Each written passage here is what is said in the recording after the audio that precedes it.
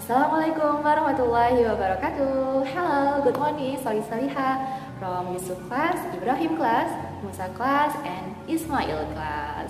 How's life? I hope you're always in good condition, yeah?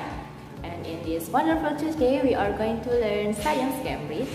And today we have new topic. It is about local environment.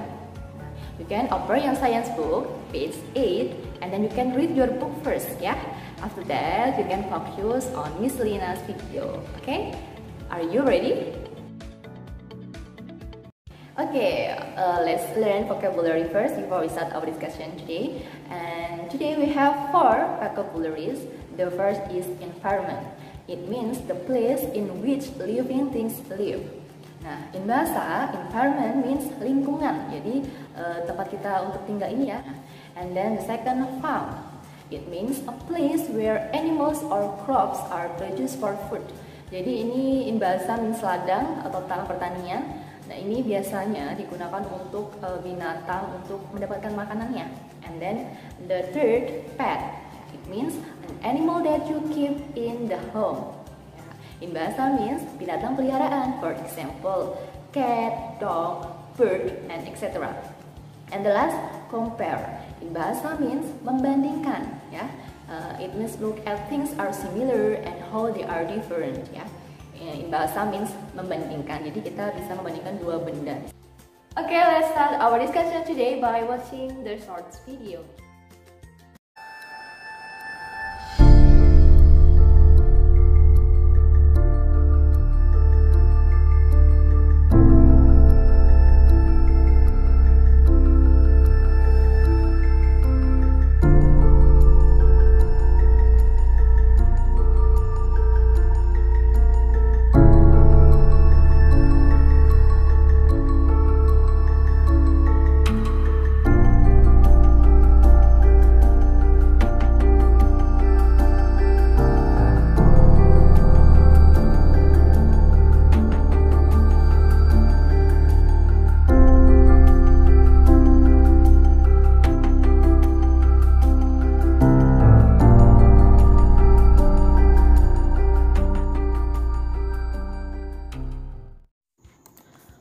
Living things live in an environment.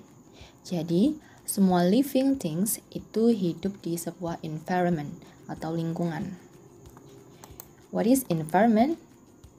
Environment is our basic life support system. Jadi, environment itu segala sesuatu yang ada di sekitar kita. Ya, you can see around you, you can find anything. Bisa ditemukan di sekitar kalian ya. For example like house, plant, land, water, and etc. Jadi contohnya misalnya rumah, tanaman, tanah, air, dan sebagainya. Environment consists of air, water, and land. The air we breathe, udara yang kita hirup. The water we drink, air yang kita minum, and the land where we live, dan tanah yang kita tinggali. First, air. Air is important for living things. Living things need air for breathing. As we know, air provides of oxygen. If there is no air in this world, nobody live in this world. Ya, jadi air itu penting untuk living things ya, untuk makhluk hidup. Nah, karena air tadi udara itu mengandung apa? Oksigen untuk bernafas oleh living things tadi ya.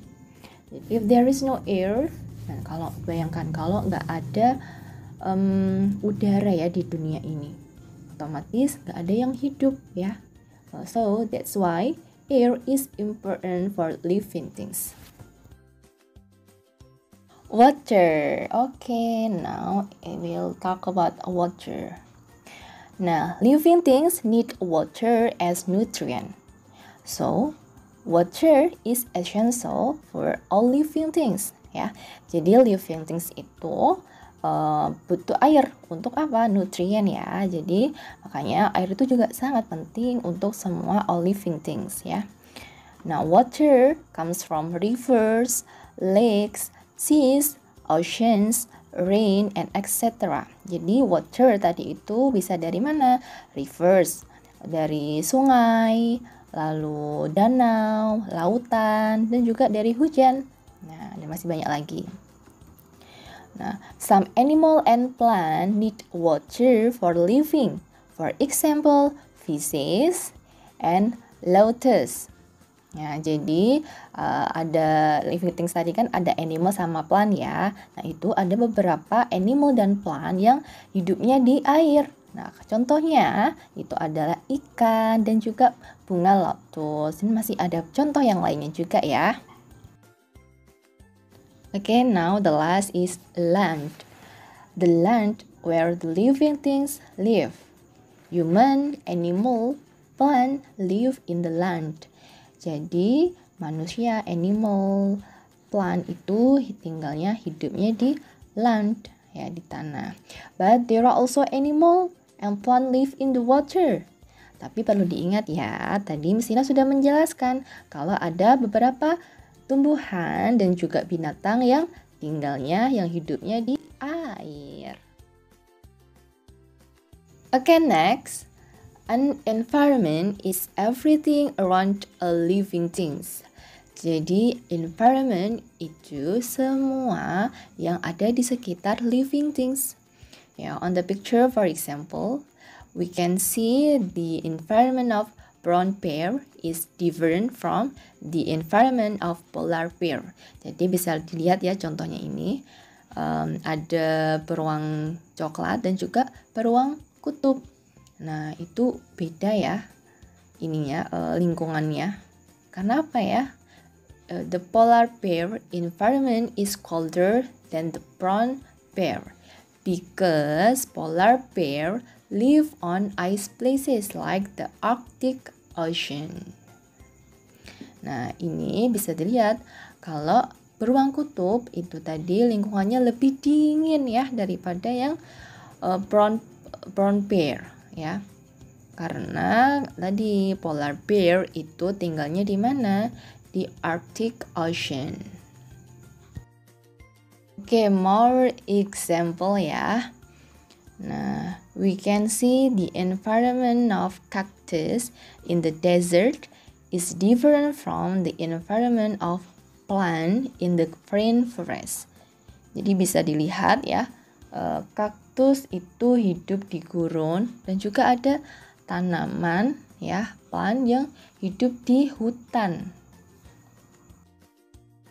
Okay, and the last example, we can see the environment of cat as a pet is different from the environment of giraffe in the jungle. Ya, bisa dilihat ya contoh ini, ada cat yang jadi binatang peliharaan yang tinggal di rumah. Nah, dia bisa lihat lingkungannya seperti apa ya. And then ada giraffe yang tinggal di hutan. Lingkungannya juga beda kan di antara kedua ini. Nah, so from some examples before ya, we know that living things have different environment. Ya, jadi kita bisa tahu ya dari contoh yang sudah Sina beri tadi, kalau beberapa living things itu tinggal di lingkungan yang berbeda. Tadi ada kaktus yang hidup di gurun, ada juga yang tumbuhan yang hidupnya di jungle, terus ada binatang ya, binatang yang tinggalnya di rumah kita, di sekitar kita, karena sebagai binatang peliharaan, sebagai as a pet. Ada juga yang binatang yang tinggal di jungle, di hutan. Nah, it depends on what they need. Jadi, living things itu tinggal hidup di sebuah lingkungan itu sesuai dengan kebutuhan mereka ya, because living things live where they can meet their need. Nah, living things itu need apa aja sih, butuh apa aja sih? Ternyata living things itu need food, water, and then air, and the last is shelter. Ya.